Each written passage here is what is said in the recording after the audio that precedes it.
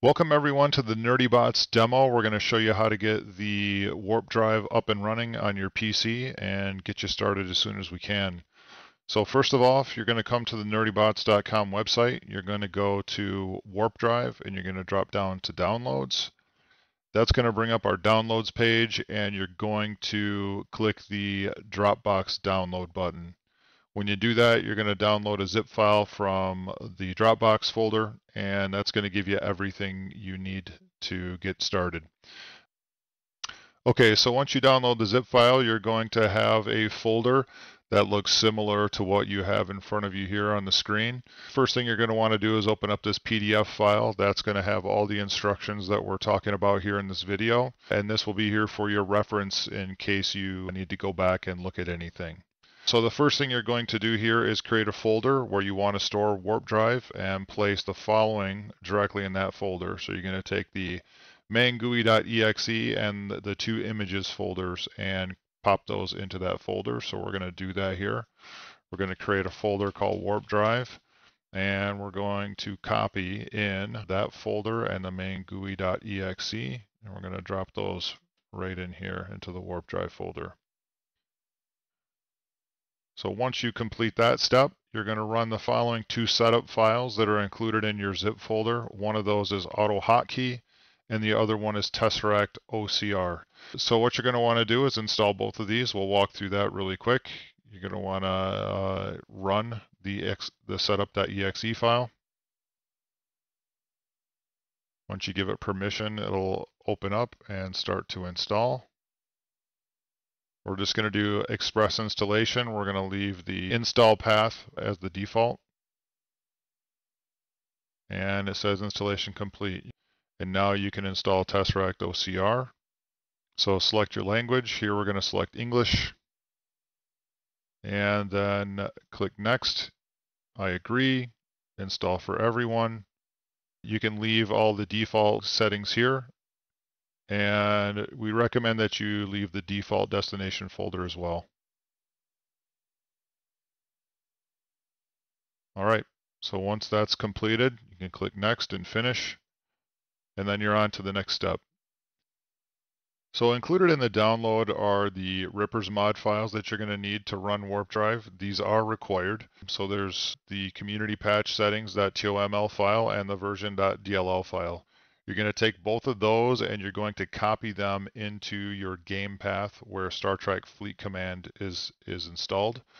So I'm going to take the version.dll and the community patch settings. Now keep in mind we have two different versions here, one for 1920 by 1080 resolution and the other one for 3840 by 2160. So if you're running 2K, grab the first one. If you're running 4K, grab the second one. In this case, we're running the 1920 by 1080. So once you copy the two files that you need, you're going to go to where your Star Trek Fleet Command game is installed, and you're going to paste both of those files in here.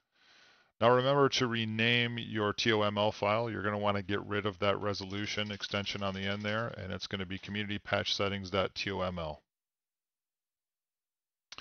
Okay, once you copy those files in here, you're going to want to go back to the instructions page where it's going to tell you how to set your scaling for your monitor. If you're at 1920 by 1080, you're going to want to set your scale to 100%. If you're 3840 by 2160, you're going to want to set your scale to 150%. You can right-click anywhere on your screen, hit Display Settings. Click your Display Settings and then come down to your scaling. And for 1920 by 1080, you want to stay at 100%. So in 3840 by 2160, you're going to want to change that to 150%. Now granted, keep in mind that if you want to use a different setting for Rippers mod or a different display scale, you can do so. However, you will have to go in and change all of the images that are included with WarpDrive because they will not work if you change either the UI scaling for Rippers mod or the display scale for Windows. So please keep those at the settings we describe here until you've had a chance to get familiar enough with the tool to change anything. All right, so now that all your files in place, you're going to want to run the Star Trek Fleet Command game because there are a few settings within the game that we need to set up. The easy way to do that is to just navigate back to the folder where you copied your TOML and your version.dll and double click the prime.exe. That'll launch the Star Trek Fleet Command game. And from here, you're going to want to go into your settings. So once in the game, click on your avatar and settings, and that will bring you to this menu. You're going to want to click General and make sure Extended Zoom is on. And then go into your graphic settings and make sure that your full screen is set to windowed mode. Okay, once you've completed these steps, now you're ready to run the WarpDrive. So navigate to where your main GUI.exe file is and double click it. So Windows Defender prevented an unrecognized app. We're going to click More Info and Run anyway. Once WarpDrive is loaded, you're going to be presented with a screen like this. So now the first thing you're going to want to do once WarpDrive is up and running is click the Setup button. And the Setup button will bring up the Setup window. And here you're going to go and copy in your serial ID that you get from the nerdybots.com website. You're also going to want to tell WarpDrive where your Star Trek Fleet Command game path is and where Tesseract is. So you're going to want to click Browse, go to your C file, Games, Star Trek Fleet Command, Default, Game, Prime.exe, and click Open. And you're going to want to find where Tesseract is installed on your PC. In general, that's going to be under Program Files, Tesseract OCR, and you can find Tesseract.exe down here. Click Open. And click Submit. Okay, so once all your files in place, you're going to want to navigate to the nerdybots.com website. You're going to want to log in under My Account. If you haven't created an account yet, you're going to see this screen. It's very simple. Just type in your email address and click Register, and you'll be ready to go.